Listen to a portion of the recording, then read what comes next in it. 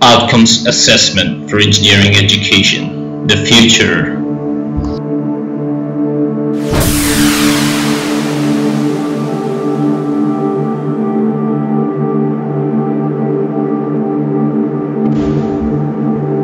My name is Wajid Hussain, Director of the Office of Quality and Accreditation, Faculty of Engineering, Islamic University.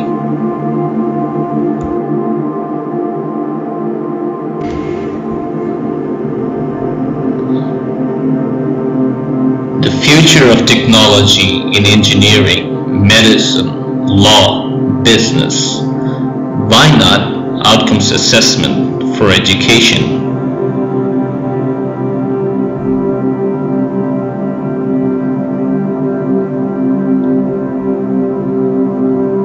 Here we go. Log into the Islamic University portal.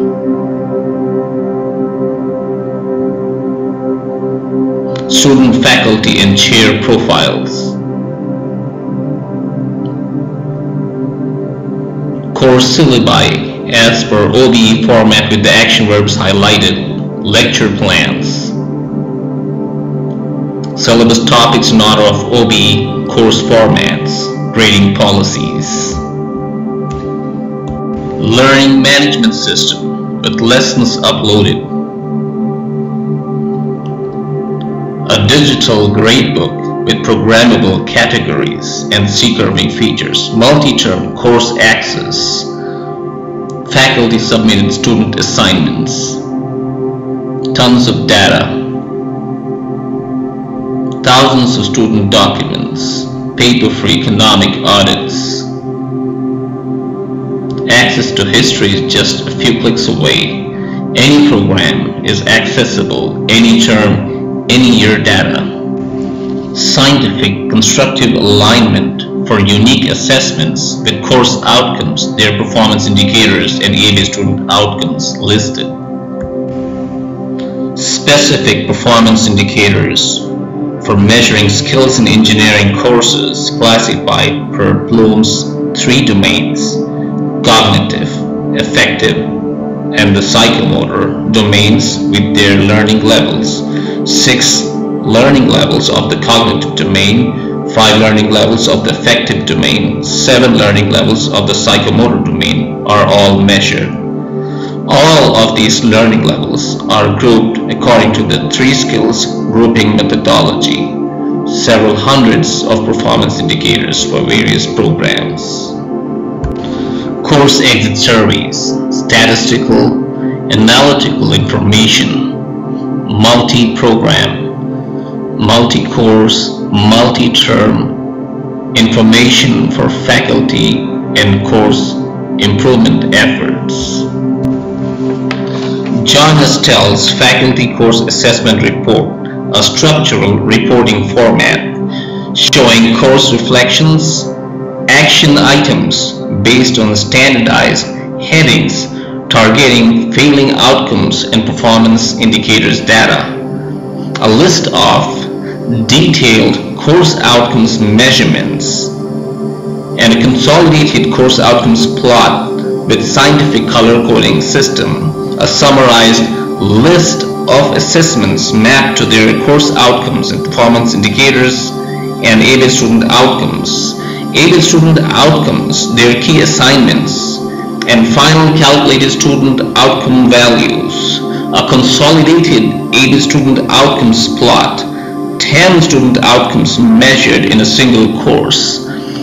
Performance indicators measurements, their key assignments, the EAMU values and weighted averages.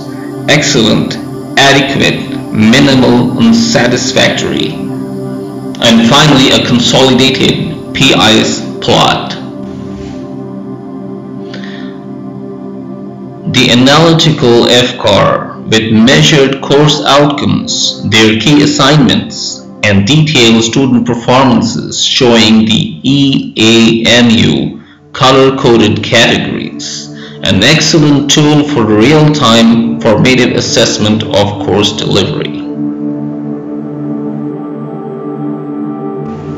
Term-wise program evaluations showing measured ABET student outcomes and their performance indicators, with the capability to zone into failing performance indicators information, in-depth root cause analysis, activate edit mode to view details from contributing courses, evaluate course FCARs, faculty action items, elevate and transfer action items that are scope of the program and not of the faculty. Each individual student's performance analysis based on ABET student outcomes, assessments, and PI's information. 17 standing committees communicate with each other using the CIMS system. Electronic documentation of meeting minutes, action items for EC evaluator access. Standardized meeting minute templates and task lists for all committees. Now let's take a look into the Faculty of Engineering Islamic University Outcomes Assessment Model. Course outcomes measured for all courses in the program curriculum using specific PIs related to ABET SOs involving faculty each term. Specific PIs comprehensive review involving faculty every 3 years. 11 ABET SOs comprehensive review involving faculty every 3 years. And the program educational objectives comprehensive review every 5 years. The 3-level skills grouping methodology of Bloom's revised taxonomy, grouping learning levels of the cognitive, affective, and psychomotor domains into elementary, intermediate, and advanced skills categories. The design flow for the creation of advanced, intermediate, and elementary COs, PIs covering 3 domains of Bloom's taxonomy and spanning courses in different phases of the curriculum. In an ideal situation, introductory level courses should have a high percentage of elementary skills and a low percentage of advanced skills, whereas mastery level courses should have a high percentage of advanced skills and a low percentage of elementary skills. An ideal learning level distribution scenario for introductory and mastery level courses indicated by shaded red and blue triangles. A hypothetical relevance and coverage of ABET student outcomes to Bloom's 3 learning domains. Student outcome A, an ability to apply knowledge of math, science, and engineering, high cognitive, low affective, and low psychomotor. Due to the maturity of skills attained by students in the coverage of various learning domains, different types of assessments have to be weighted.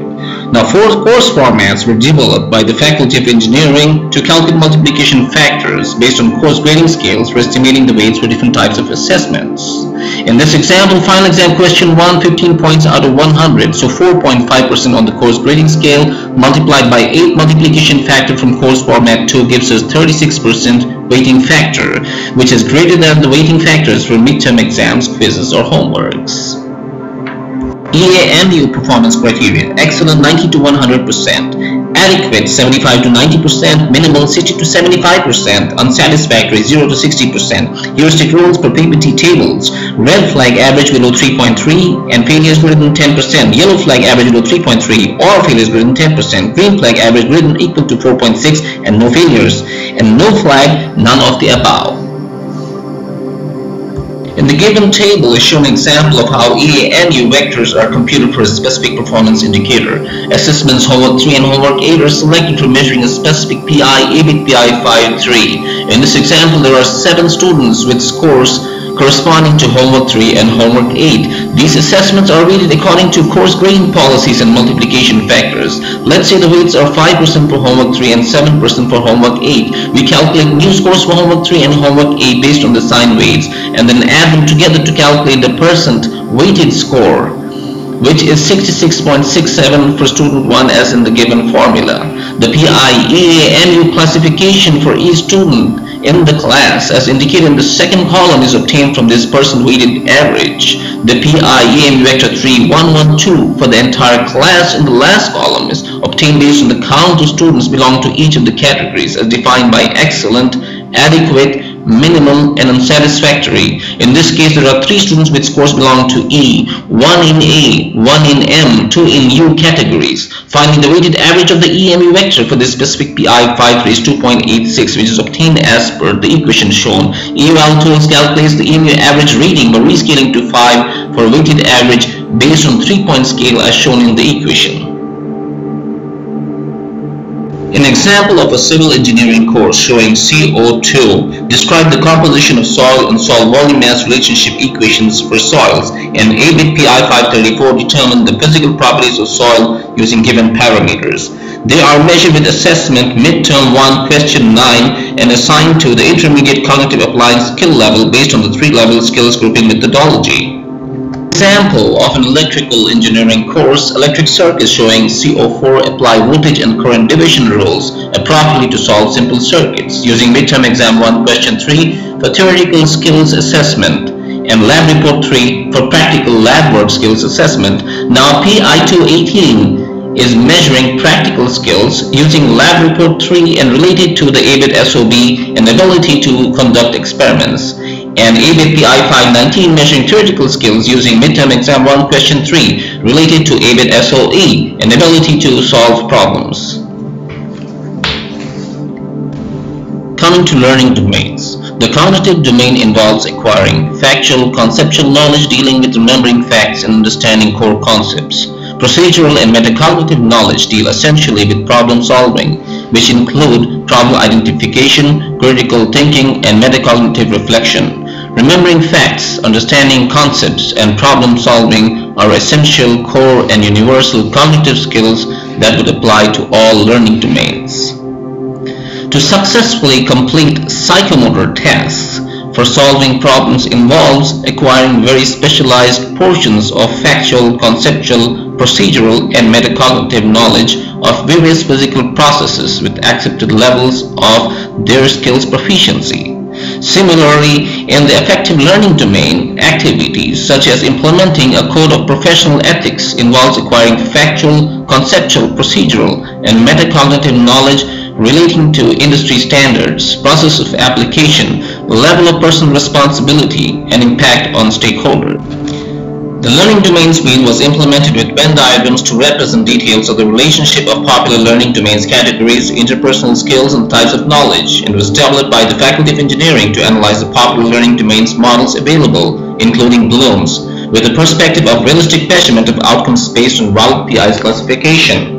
Essentially, the psychomotor and affective domain skills overlap with the cognitive domain for the necessary factual, conceptual, procedural, and metacognitive areas of knowledge.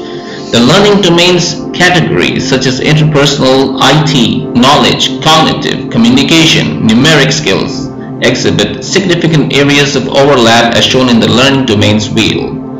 Now, crucial guidelines were logically derived from the learning domains wheel for the selection of learning domains categories.